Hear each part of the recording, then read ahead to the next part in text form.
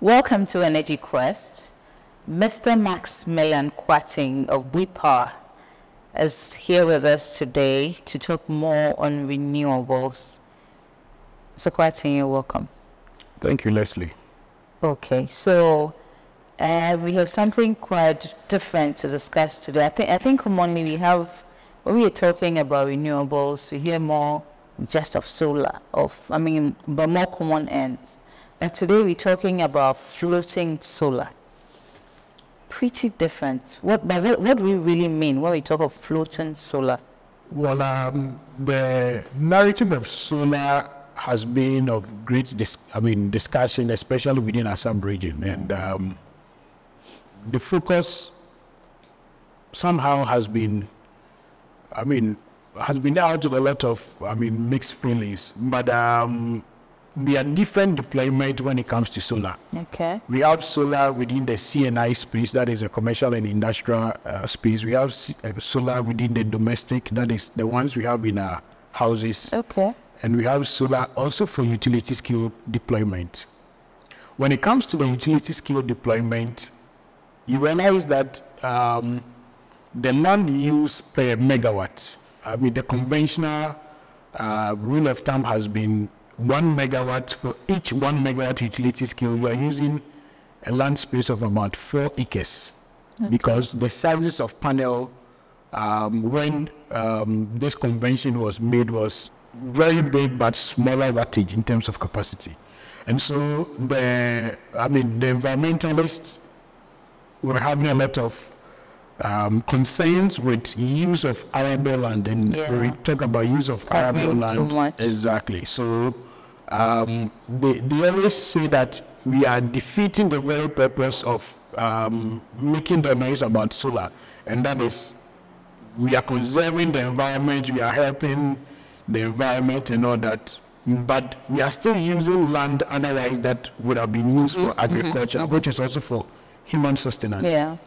And so there was a focus on seeing the deployment of solar other than the land. The focus was from arable land to non-arable land, and also there was a test as to where else can you deploy apart from the rooftop or apart from a carport. And so there was a test as to deploying the panels on the surface of water bodies. Wow.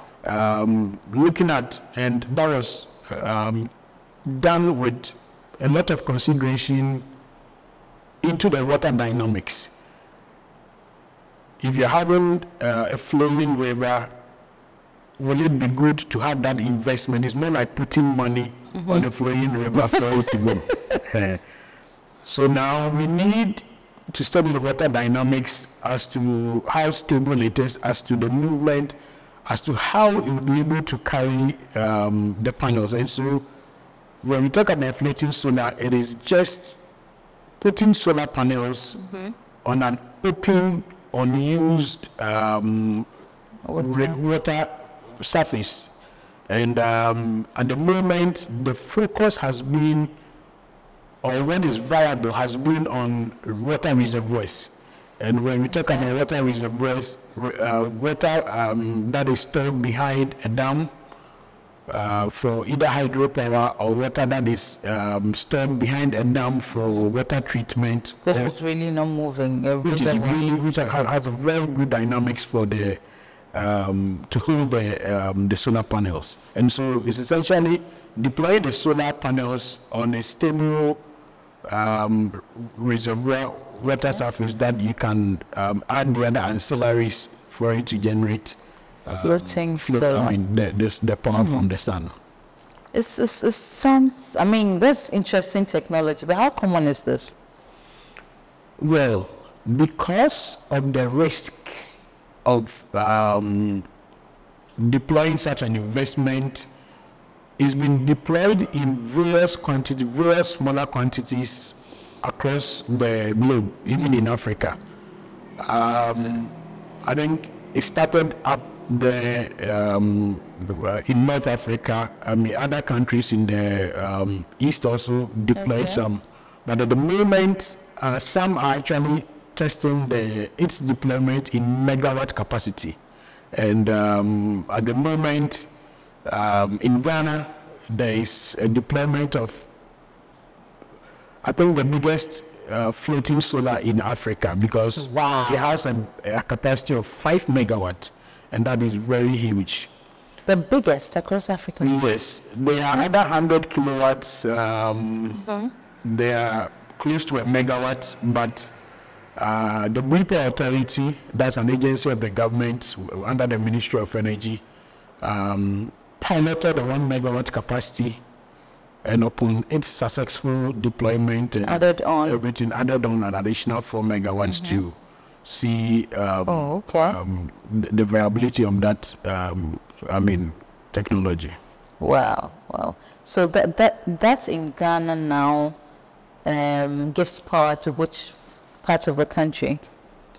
Okay, so if you look at, I'll first address the capacity. So if you look at the forecasted demand for Banda district, for example, that is the district where Bui Power is sited. In fact, Bui Power is sited between two districts, the Banda and the Bele district. Okay. If you look at the Energy Commission's projected electricity demand for 2020-2021, for the Banda district, they were looking at a total of about 5.6 gigawatt. That is for Banda. Okay. For Bele is about 8 gigawatt hours. So that is the demand, the forecasted demand that Energy Commission was looking at deploying electricity to these two districts. Banda is 5.6, almost about 6. Okay. And Bele is 8 gigawatt. The output from this 5 megawatt, the annual output is about 7.4 gigawatt hours. So just this 5 megawatt is able to supply the total demand fully for Banda, and almost fully for for Bele. So that's about 12,500 households or 13,000 households. And so the output from such disruptive technology, if I should call it that, is very significant. And there's a peculiarity with the solar, sorry, the floating solar.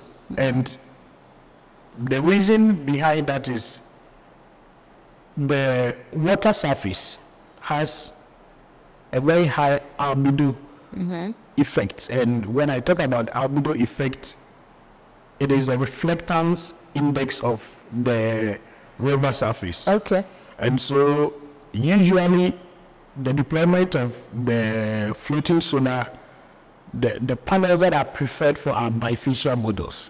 And when we talk about bifacial models, they are models that are able to generate up and also down. So you have both ways. Yeah, both ways. Okay. Depending on the reflectance of the. So I mean, we all know that from up. Because it should be directly the sun. Exactly. The panel, right? Exactly. But the bifacial models have some translucence in them, and so you get rays penetrating to the water surface, and it reflects back.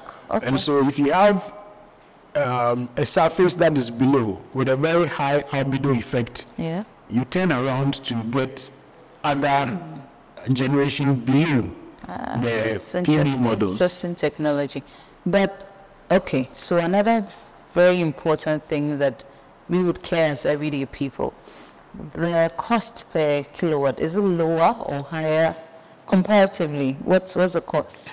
So the economics with the floating, in terms of the capex, that is the capital expenditure, in terms of the capex, it is slightly expensive than the normal ground mount. Okay. The reason is that you have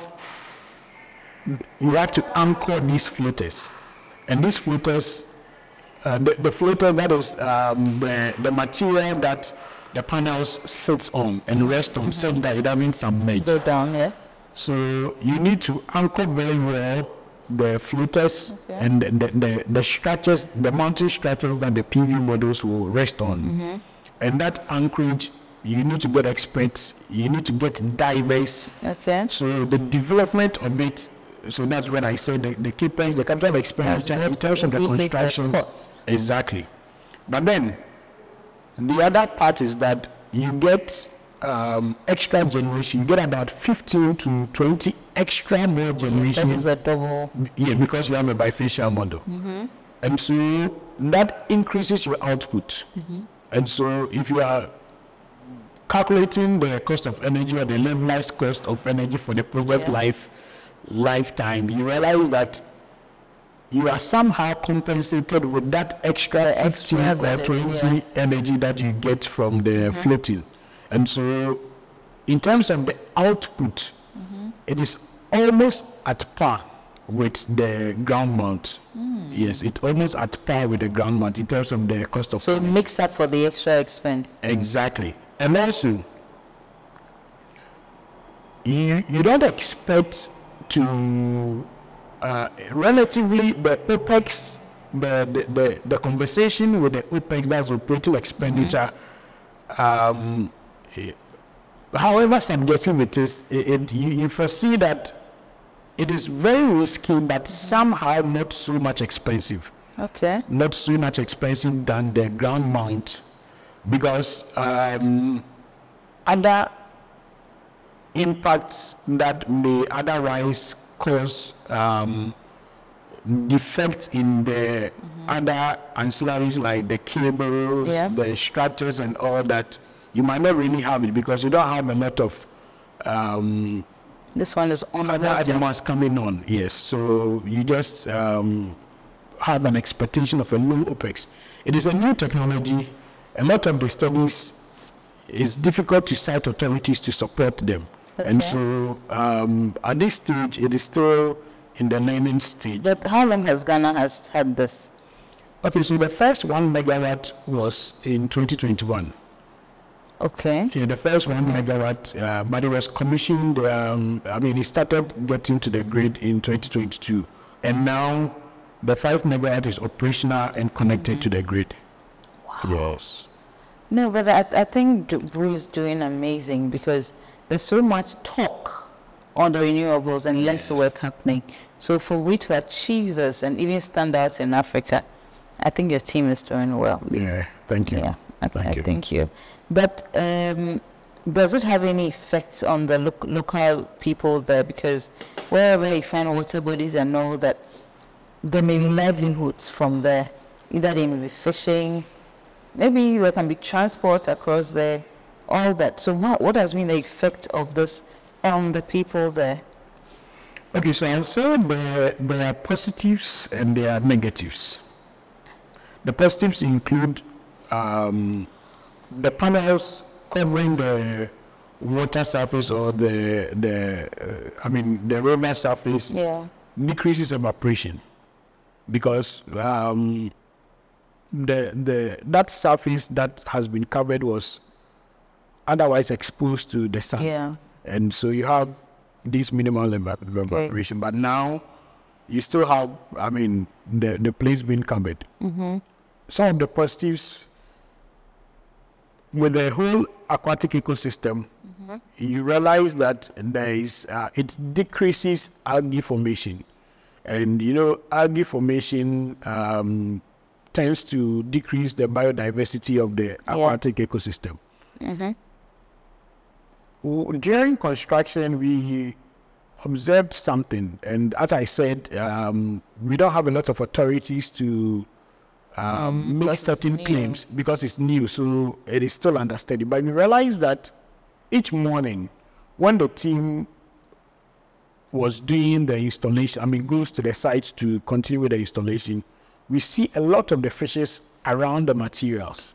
So the assumption was that they were either taking shade under it, and for those, the community that knew about the fish farming, I mean, some of them reported the eggs of the fish, The fish eggs, yeah. under the material.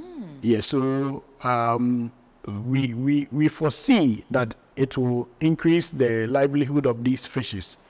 But that has to be... Doesn't not destroy them in any way? Not at all. Doesn't have any effect, okay. Not at all. Once there's an observation to see that these fishes were laying their eggs under the materials, we are very confident that... Before they start going extinct. Exactly. And that place has unique fishes that need to be conserved. Wow. Yes, so we are still looking at the performance with respect to that ecosystem to see some of the benefits. So some of the effects... But are they allowed to fish there? No, on the reservoir, no. On the reservoir, no, because the reservoir goes to, it's part of the upstream of the dam, and so it's not safe. For you to go fishing. At the time that you are, the dam is working, there's a lot of drawdown towards the dam. But in building that, did Bui make as any allocation or reserve any kind of opportunity for them? Maybe the people who were fishing before in the area where you're counting it unsafe to fish, have you given them new livelihoods? Has anything like that been done? Yeah, so there's a whole program by the authority that there's a whole unit looking at that, and that is we call them the PAP. PAP. The